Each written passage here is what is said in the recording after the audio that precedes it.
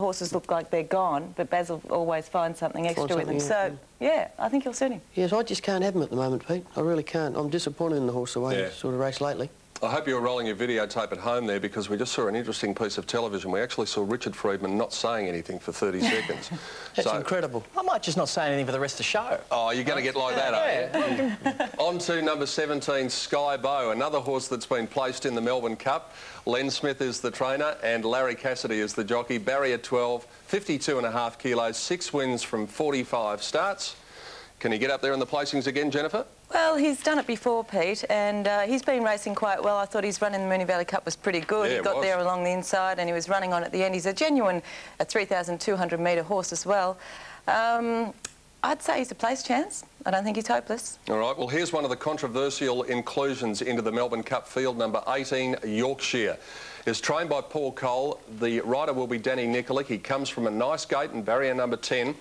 52.5 kilos. He's only had the 12 starts and he's won 2 of them. His recent performances read like this, and you can see there he started over 4,430 metres at Ascot and ran second 3 runs ago.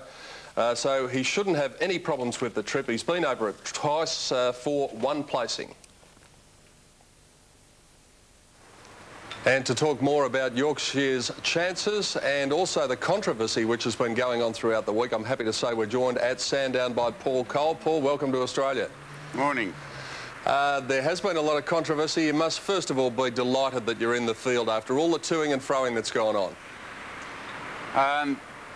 Well, I think the whole thing's worked out very well, because luckily we got into the race without any sort of too much juggling. I think the controversy has been sort of slightly, overstated and overblown, because, there's supposed to be a lot of aggro between me and Les Benton. There's none at all. He's been most cooperative, and, I think we should tidy up the loose ends with regard to coming all this way and not running. But, I mean, it's a new concept, this race, for foreigners and things like that, and you're sure to have small hiccups, and it's been ironed out very well. I'm very happy with the whole situation. Well, this is the perfect opportunity to tidy it up. We just saw a shot of your horse working there at Sandown. So some of the reported comments in the newspaper this week were slightly exaggerated?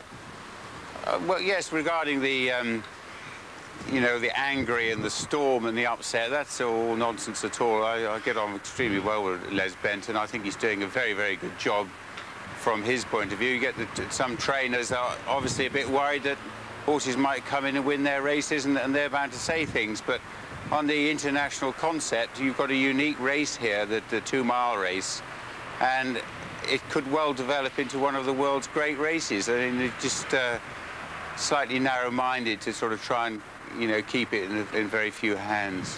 What would you say to the connections of horses like Bridleman and Bolter, the local horses who were left out of the field so that your horse could be included? Well, as trainers, you always get balloted out of races all over the world and in England and anywhere else. I mean, if you enter your horse in the Japan Cup and it doesn't get in, you don't start whinging and whining about it. Oh, my horse is not in the Japan Cup. It happens all the time. I mean, us trainers have to put up with these things, and if you get in, you get in. If you don't get in, you go somewhere else. Well, finally, let's talk about the horse. I've seen a couple of tapes of his races. He looks as though he would stay all day. Yes, he's been a difficult horse to train. He's had great potential, and he's put in 1 or 2 fantastic racecourse performances. He's been slightly, he has allergies, he's had the odd ulcers, and his blood's been difficult. He's a sound horse, and he gets the trip, and he's got speed. He's got a turn of foot. If he's right on the day, he's one of the serious contenders. Paul, thanks for your time this afternoon, and we look forward to catching up with you at Flemington on Tuesday. Paul Cole, the trainer of Yorkshire, joining us from Sandown this afternoon. Interesting comments there. Very interesting. Yeah, I think we're going to hear a lot more of this in the lead up to the Melbourne Cup on Tuesday. Let's go on to Second Coming now, and a horse that has finally struck some form. The Derby winner of last year, trained by Michael Moroney. Eddie Wilkinson has the sit, barrier 13, 52 kilos. He's won 3 of 21, one of those, of course, the Derby last year. But since then, really, he hasn't fired a shot until yesterday, Rich, and it was a much improved performance. Rich? Oh. You want me to talk? He's not talking. If you don't mind. Right. Do you want me to talk? Well, actually, Second Coming's gone pretty well yesterday, I thought. It was a pretty good run, to be quite honest. He fires at Flemington, which is a you know, something you need to do to win a Melbourne Cup, obviously. But, look, his form's been a little inconsistent. I'd like to have seen him coming in with some consistent form, so, you know, I can't see question that form from yesterday as well? Well, He had possibly. the blinkers on yesterday again, I think, you'll find. Well, you know, fired him as I up a say, bit. it's inconsistent, his form, and I think you need to have consistent form to be a Melbourne Cup chance. We've got 19 down, we've got 5 to go, and very shortly we're going to be having a look at one horse which probably hardly anyone has ever heard of, and it may win the Melbourne Cup on Tuesday. Down the bottom. Have a look in your form guides. We'll be back with you to talk about that in just a moment.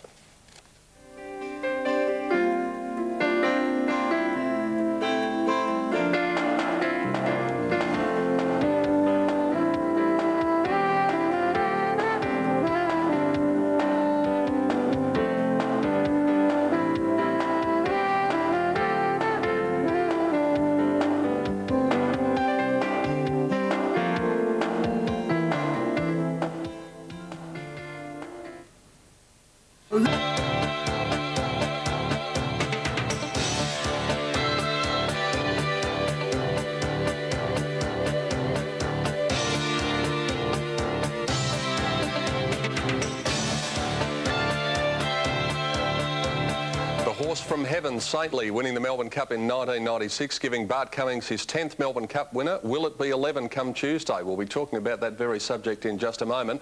But first of all, let's go on to Ancient City, trained by Colin Alderson, who really has had a very up and down spring carnival. Jockey is Brett Preble, barrier number 11. He's got a nice weight of 51 kilos, 6 wins from 16 starts, and his recent performances, Johnny, highlighted by that win in the Geelong Cup. I thought that was a good win, Pete. I think if we go through the statistics of the barriers in the Melbourne Cup, I think 11's won the most. I'm not sure of that. I could be said to be it's up corrected there. on that. Yes. I was talking to Colin last night, actually. He's very happy with the horse. He said he was home in the stable yesterday. He galloped yesterday morning. He said, and he galloped brilliant. He gives him a good chance in the race. And B. Preble is in form.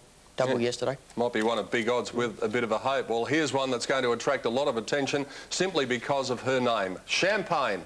Laurie Laxon is the trainer. He's already won a Melbourne Cup with Empire Rose. Can he do it 10 years later on? Glenn Boss is the rider. Barrier 18. 51 kilos is a great weight for her. She's won 6 times from 17 starts and, of course, was a slashing winner in the McKinnon yesterday, Jen. But the 3,200 metre statistic there could be the telling factor. Yes, well, you can see her just going past the international horse there. How do we pronounce that? Ennis Mirabilis. I'd hate to make a mistake there. Champagne. And look at her. As well. Yes. Look at her zoom to the lead, and a very impressive win. Now, can she run the distance? That's the big query, and she's got 51 kilos there. I've got a feeling she could run a place, Peter. I think she's definitely a chance with that light weight after that win. I reckon she's too brilliant. No. Well, I don't think she'll run the trip. I think she's a brilliant 2,000 metre horse, a couple of placings at 2,400 metres. She's in the blinkers for the first time yesterday, I believe. Yeah, she was, Rich, and she really fired up yesterday because, and I think the She blow hard after it? She did when we put up after the race. I was the first one alongside her actually, and I thought, you know, it's taken a bit out of her yesterday. I thought that mare. You know. The only one blowing harder than Champagne was Letzi because he was back in the saddle aboard Banjo yesterday, reunited with his old mate. Let's move on to Jezebel now, number 22. This horse is a proven stayer. Brian Jenkins, the trainer.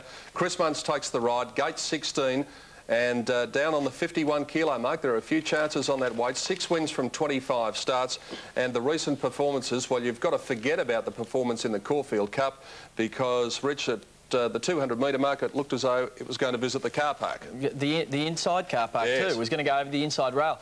Now, she's a 6-year-old mare. They probably don't have the greatest record in the race, but her form this spring has been very consistent, and the run in the Caulfield Cup was very good, as were her previous runs. So I'm giving her an outside chance. I really do like her form coming into this. Yeah, I think she's got a good hope at big odds. Now, on to a horse that has everyone talking at the moment. If they're not now, they will be by Tuesday, I'll tell you.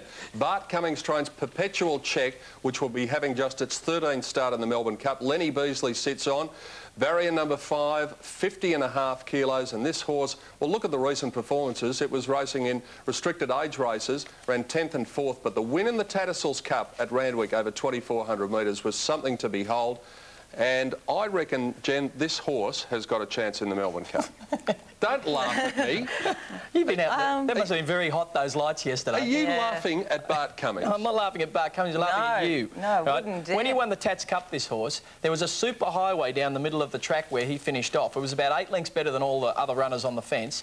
I'm not saying it wasn't a bad win. It was a good win. He's got a great trainer, and no one would know better than Bart whether he could win a race like this, but I just don't think he's got the form. Jen, I was talking to you a minute ago. Well, actually, you said it all. I tend to agree with Richard there. Sorry, Pete. Of course. All right. Do your own show then. Do I get a comment on that? No. Thank you. The Amy Victoria Derby winner, Arena, is the last horse in the Melbourne Cup. Number 24, John Hawkes, the trainer, of course. Corey Brown will ride, as John said before, at 47.5 kilos. He's got a beautiful draw in gate 4, 4 wins from 12 starts, and a brilliant performance to win the Amy Victoria Derby yesterday after a 3rd in the Norman Robinson and a 3rd in the Spring Champion. It's a big ask for a 3-year-old. Is he up to it, Jen? A 3-year-old hasn't won the Cup since 1941. No, well, as we talk about him, let's have a look at the Victoria Derby from yesterday. He's in those pink colours on the inside, and this was a ride and a half by Larry Cassidy. Great effort there. Nothing like a Dane ran second in a Melbourne Cup as a 3-year-old. Yes, but then he's not far away. Yeah, and octagonal that year. Yeah. I just think the form then was better than it is this year. I think we haven't got a great bumper crop of 3-year-olds. Gee, another year on this horse, he could be another. I mean, I'm not taking anything away from his win there. I just wonder whether or not he's quite good enough. I just don't like the theory of running 2-year-olds in a Melbourne Cup, and he'll be a 2-year-old when he runs. Well, John Hawkes is a very astute trainer, though, and obviously he's given it a fair bit of thought. I'm not second-guessing him. I just think it's a... And at the moment, the Hawkes ball is rolling, isn't it? It is indeed. Very well. Well, will it continue to roll on Tuesday? That's the field for the Foster's Melbourne Cup of 1998. We'll take a break and we'll come back and get the selections of the experts and see what the bookmakers have made of it after last night's barrier draw. I hope you're enjoying a drop of the bubbly this afternoon as you watch our big preview of Melbourne Cup Day 1998.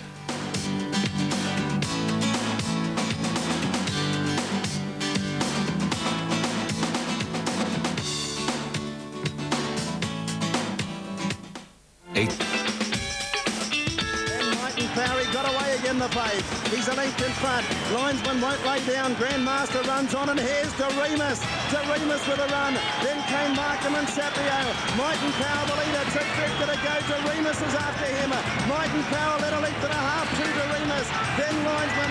Might and Power the leader. Doremus is coming at him. Doremus after Might and Power. Might and Power and Doremus, they hit it. Oh, it's close. Doremus runs. Doremus runs on the outside. Can he have done it a second time? It's a photo in the Melbourne Cup. Doremus and Might and Power. Close up behind. Yes, one of the most dramatic finishes in Melbourne Cup history 12 months ago. Welcome back to our special preview of the 1998 Melbourne Cup, and I'm happy to say that we have been able to track down Les Benton, and he joins us live from Sandown Park. Les, you've had an interesting morning out there. Oh yes, Peter, it was interesting. There was a media conference here this morning, and it was quite interesting with the connections of all horses, a couple of jockeys, and of course Lord Colin Cowdery was here. Well, you're not exactly Mr. Popularity with everyone at the moment. I've got to ask you, have you made a mistake including those horses? Oh look, Peter, that's not my decision. The VRC committee make a decision, used its discretion in determining the final field. There were 32 final acceptors. The safety limit's 24. 8 horses had to be eliminated. The committee deliberated for over an hour in determining the final field, used its discretion, and the field was chosen. What would you, as someone from the VRC, say to the connections of horses like Bridleman and Bulter? Oh, look, it's not for me to say, Peter. It's obviously disappointing for any the connections of any horse that have balloted out. But as others have said here today at the press conference, there's ballots taking place in races all over the world. It's very, very disappointing for anyone to have a horse balloted out of a race. Thanks for your time this afternoon, and I'll look forward to catching up with you on Tuesday. Good on you, Pete. Bye-bye. Les Benton joining us from Sandown. Interesting comments. And you're vitally concerned with this. What's your opinion? Well, I just think that what happened is not entirely Les's fault, and he's been made handle all the press, and he's taking all the bullets for this. And, you know, he's only an employee of the VRC. There are probably a lot more people involved in this international controversy, horse controversy. The conditions of the race weren't updated before all these international horses started coming. And this is where you've run into the problem. The rules have had to be bent then to get them in the field. Now, Les has probably been hung out to dry, I think, a little bit here. And there are probably a few more people in the VRC and maybe other clubs that were involved in all of this who've kept a pretty low profile, and I don't think it's quite fair on Les. Speaker Richard Friedman, and why don't you come out and say what you really think next time? The weather forecast. This is good news. There's no controversy about this. Track good, rail true, weather fine. That's a good combination. And a top temperature expected of 27 degrees. Do you reckon we're any chance of topping the 100,000 mark there? I'm backing it. Yeah? Oh, yeah. Good chance, I would say, Pete, with the crowds that they've been getting. Yesterday, I'm backing more than 80 on Oaks Day, I reckon. It'll be a huge day, Oaks Day. It'll be fun. Let's have a look at the latest betting as it stands after last night's barrier draw. Faithful Son, I think he's entitled to be the favourite at 9-2. Jen, I was interested to hear Jim McGrath's comments, though, before. Yes, I suppose a lot of people have lost their faith in Frankie Dettori. He hasn't ridden many good races since he's been coming to Australia, but I think he's about overdue to ride a good race. There's got to be one there. He's a great jockey. Yeah. 9-2 chance is going to be a lot of money on this horse each way. Yeah. A lot of money. There's Arena, the Derby winner, at 8-1. Do you think he's under the odds? I think he is. Yeah, I think he's a little under the odds as well. I think Tie the Knot's probably a little under the odds. And there's probably horses like Sheer Danzig well over the odds. And there's that horse Perpetual Check that's got absolutely no hope whatsoever, and it's only 12-1. Strange about that. Let's have a look at the second page. That's your money. Jezebel at 14s. Aero Smith, he's good odds. Yeah, he's good odds for a horse with consistent form. Champagne, I think she's about her right odds. Yippee-Yo-Yo, he should be out the gate. The Hind should be out there with him. Sheer Danzig, I think he's a little overs at the moment. Three Crowns is unders too at 20-1. Is about his right odds, isn't it? 20-1 Markham, if he does strike form. 3 Crowns. Skyboat's good each way bet at 20-1. Well, let's have a look for those of you who like the outsiders. Gold Guru, 33-1. I'll give him a little bit of a fluking hope. Not the worst. Yeah. I find it hard in this last half dozen, Pete, to sort of bring them into the race. Yeah, I think they're all at their right odds. OK, so there is the field of 24. From the 4 bookmakers. Now it is time to get the tips. And, of course, ladies first, Jenny Chapman. I'm going for the mares to run the Quinella here, Peter. And I do think it's a very open field here. Number 22, Jezebel. From number 21, Champagne. And number 2, Faithful Son. And my best outsider, I'm going to have something on him small each way, 14, Joss Dix. Well... And I'm not on drugs. Many have speculated over there. Yeah. Rich? Well, I tell you what, I'm going with Faithful Son. I think he will run the trip in Australia. I think Doremus will push his walking frame down the middle of the track there and run second. And I've liked Jezebel all the way through, so I'm sticking with her best outsider. Torfin's Melody, the Caulfield Cup winner. Let's see. Well, I do like the favourite, Pete. I think he can win the race.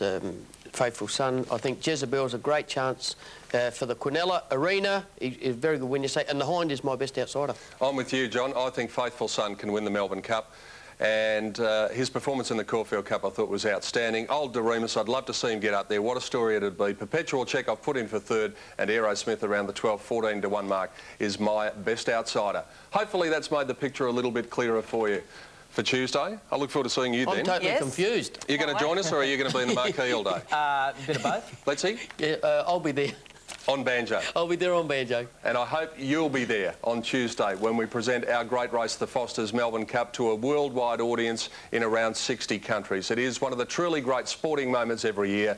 I hope you'll share it with us on Tuesday.